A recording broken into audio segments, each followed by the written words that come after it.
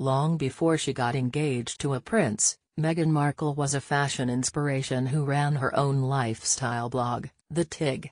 But now that she's about to be a royal, she's reportedly getting a bit of advice on how to alter her personal style to, suit her position in British society. According to Vanity Fair, the Brit counselling Markle on this transition is none other than Victoria Beckham. They get along well and have been in touch recently, a friend of the designer reportedly told VF. Meghan really likes Victoria's style and was keen to pick her brains about pulling together a working wardrobe.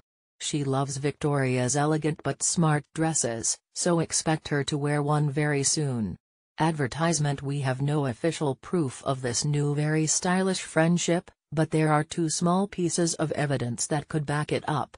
First, Markle reportedly visited facialist Sarah Chapman on Beckham's recommendation. With Beckham's help, she was even able to get around the 6-week waiting list in time for her engagement announcement. Though it's hard to imagine anyone not scrambling to accommodate a future duchess.